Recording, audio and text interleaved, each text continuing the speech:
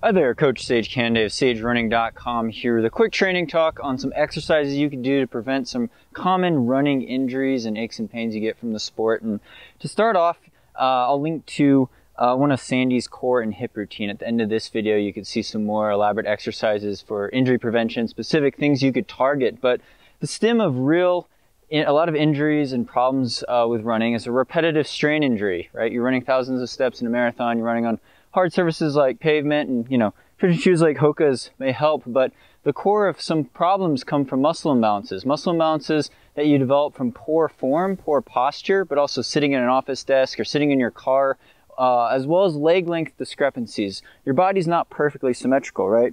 My left foot's about a half size bigger than my right foot. It's also a little stiffer. My left leg's just a tad longer than my right leg, so things aren't exactly symmetrical. Any little kink could cause some aches and pains, and the exercises we're going to target in the video today are going to be things that target kind of the core area, lower back, lumbar spine area, SI joint, common problem, as well as the IT band outside from your hip basically down. Could even hurt around the outside of your knee, IT band, common injury, as well as just trying to prevent issues that happen in your lower back, and hopefully straighten out your form so you have better hip mobility, better running form, you can move more efficiently, but also reduce that pain, reduce that tightness that comes from a lot of repetitive strain. So let's get started. So the first exercises are going to be some light stretches. Again, I covered some of these basic stretches in my stretching form tutorial, basic stretch routine video that you could find on this channel.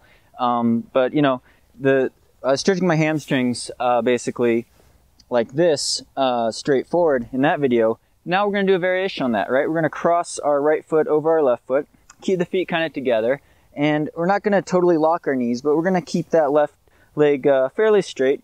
Right leg's going to have to bend a bit more, and we're going to reach down and try to stretch, try to touch our toes. Again, I'm not very flexible, but you could really feel the pull more in one leg versus the other. So then you switch sides. And again, I'm doing these stretches on warm muscles. This is after I run. This is after I've warmed up for at least 20 minutes or after an easy run.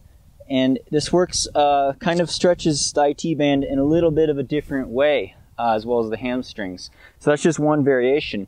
Next variation, and you could do this as a dynamic walking drill, is to just stepping forward with my left foot here. And I'm reaching down with my right hand to touch the ground next to my foot. As I'm doing that, I'm elevating my back, my right leg in the back here, and trying to get it somewhat parallel to the ground. So it's kind of a walking motion like this. You'd be going down, stretch. I'm keeping the left leg fairly straight. I'm bending it a little because it's pulling pretty tight. And then I'm going to go forward with my right leg down and creating these right angles. I'm not very good at it because I'm not very flexible, but you should really feel the pull. You're going to feel the pull, the hamstring stretch here, but you're also going to feel the pull with the hip flexor in my left leg, right? Getting my left leg back, I'm activating my butt, my glute muscle in the back there as I go forward. I'm also having to balance like this. So then left leg forward, right hand touching the ground, elevating, stretching this hip flexor, activating this glute back here, because I'm also trying to keep my torso kind of parallel to the ground somewhat as well. So that's another really good, more dynamic hip flexor stretch. Again, I'll link to Sandy's core and hip routine video. It really targets the hips at the end of this video. All right, next exercise we're gonna do, I got the foam roller out. This is a pretty high density foam roller. It's circular. These come in different models. I'm not sponsored by this company. I got it at Boulder Running Company, running store in town, but this works the IT band, right? Typical foam roller. You could roll on, so I'm laying sideways here, and again, trying to target the outside of the quad. You could also, roll out your quads as well, but putting all my body weight down here, going up to the hip bone, and then rolling all the way across. Could even get up to my kneecap. A lot of times the IT band hurts for a lot of people around where it tracks around the kneecap there. But basically just rolling like this, and I'll switch sides here so you can see, but very good preventative type of exercise. Really good to always try to not have too much tightness in the IT bands. It's a common running injury, so keep it from getting too tight and too painful, as well as looking at your shoes, but that's a totally different training talk. Next stretches, we'll get down on the ground here. So what I'm going to do is I'm going to put one leg, cross it over like this. I'm crossing my right leg over my left leg. Left leg's on the ground straight ahead. I'm going to kind of hug my knee to my chest, trying to get this leg over. It's going to stretch the gluteus maximus, your butt basically. And I'm going to put my elbow, my left hand in front here.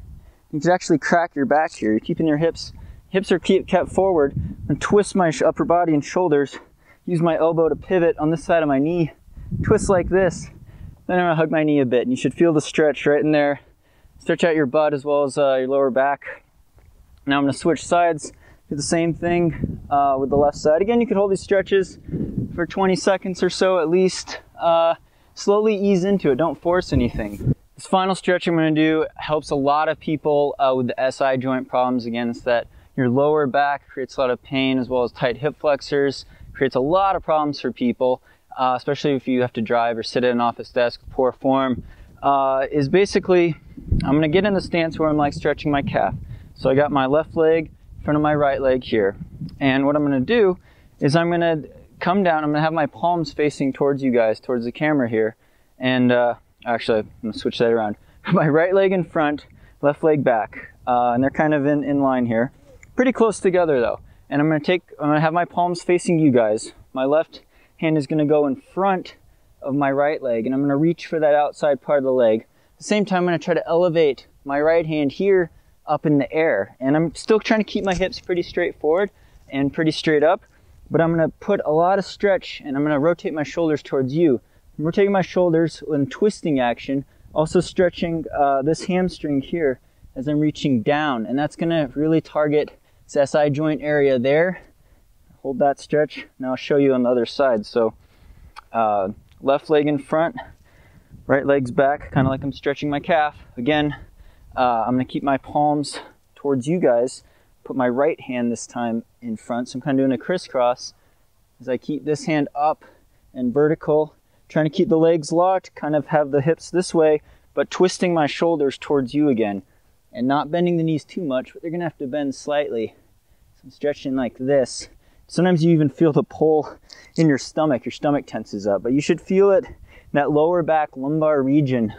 I found it helped a lot of people with SI joint pain and problems, lower back problems, as well as stretching the hip flexors all around the back. It's very complex with the hip going into your butt basically. Causes a lot of people problems. So that's just some basic maintenance stretches and exercises you can do. Again, definitely we'll link to Sandy's videos at the end of this video. But thanks so much for subscribing on here. Really appreciate it. Again, you can check out my other stretching routine videos, as well as more strength building training videos we've got on the way. We've got a free training plan at our website, sagerunning.com. I'll link to it right there. 9-week aerobic base building plan, as well as other plans, 5K to ultra marathon. Again, Sandy's video, core routine, hips routine, I'll link to right there. Thanks so much for subscribing, guys, and stay tuned for more VO2 Max Productions.